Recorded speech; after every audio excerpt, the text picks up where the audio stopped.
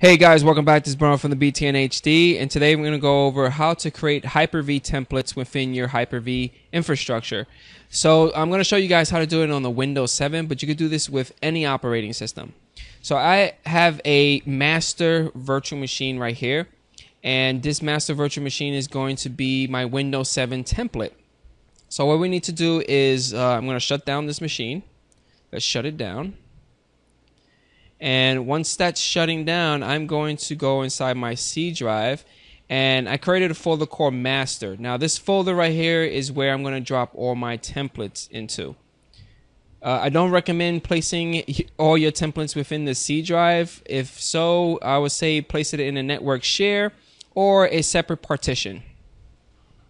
So let's close this window up. Once your virtual machine is completely shut down, what we want to do is create a checkpoint. Now this checkpoint is a snapshot of your master image with everything that you need inside of it, like all your Windows updates, applications that you installed, and whatever, okay? It's a clean, stable virtual machine. And what we're going to do is once your checkpoint is done, we are going to right-click, connect, and we're going to power it on. Okay, so once your virtual machine is up and running and you finish taking the snapshot or checkpoint, we want to go inside your start menu. Let's go to computer. Let's go to your C drive, Windows, System 32. And within System 32, there is a folder called System Prep or SIF Prep. Double click on that. And we want to double click on this, okay, the System Prep application. By default, it's going to enter into the out-of-box experience. Make sure you check off Generalize, and we want to shut down. And click OK. So right now it's processing it. It's cleaning up all the stuff that it needs to do. Once the virtual machine is shut down, I'm going to show you guys the next step. Okay, so once the virtual machine is completely shut down due to the system preparation, we're almost there. So let's close this window up. And the next thing that we need to do is find that master template virtual machine. We're going to right click on it and we want to export. Now I'm going to export it inside that folder that I created, and it's called master. So let's browse. Go to C and master, and we're going to select that folder, and we're going to click on export. So right now the status is exporting, and I'm going to wait until it's completed into a 100%, and then we're going to continue. All right, so our export is completed. So we're going to go inside that folder that we created together, and for me I called it master, and this is the export right here. We're going to go inside virtual hard disk, and there it goes. That's how I got right there. Awesome.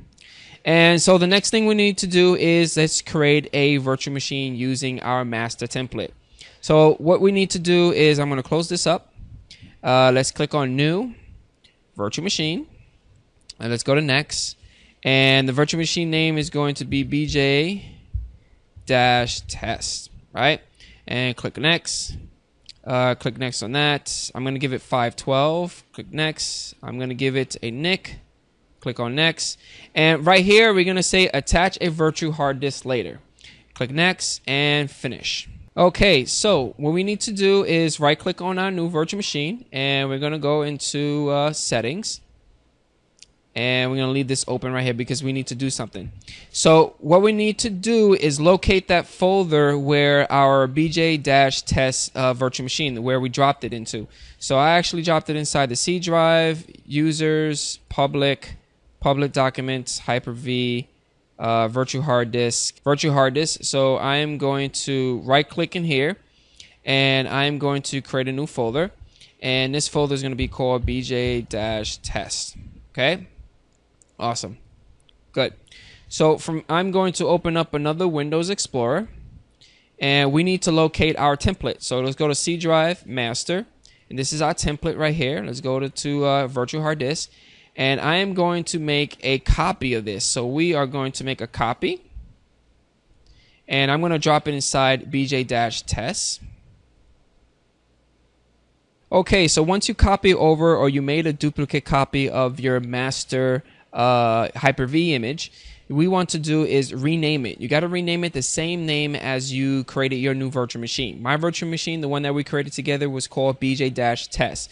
So I'm going to right click on it, and I'm going to rename it, and rename it the same way that you rename it on your Hyper-V manager. Awesome. So we're going to close that window up, and we're going to close this window up. Now back to the settings. with the new virtual machine that we created. So within your settings, we want to get into the IDE controller 0. Make sure hard drive is selected. Click on add. From here, we are going to browse, and we're going to browse to that folder where we dropped our master template. We made a copy of it, and we changed the name of it. So we're going to click here, and this is it right here. We're going to click on open. We're going to click apply. Awesome. I'm going to go into the BIOS, and within the BIOS, I want to move up the IDE because the IDE is basically our hard drive. I want that to boot up first, not the CD. Click apply. Okay. I'm going to right click on our virtual machine, connect, and let's power it on and see what happens. Awesome. So it looks like it's starting on the Windows operating system. This is awesome, which is pretty cool. And that's it, guys, on creating an Hyper-V template. I'm already inside my desktop. I didn't have to wait for the installation to push out and copy all the files and install and do all that stuff. It's just real simple to do it this way. Hopefully you guys enjoyed the video. Leave comments right below. Don't forget about hitting that like button. And don't forget to subscribe as well to get the latest and greatest tips, tricks, and geeky related topics. And I'll catch you guys on the next one. Peace out.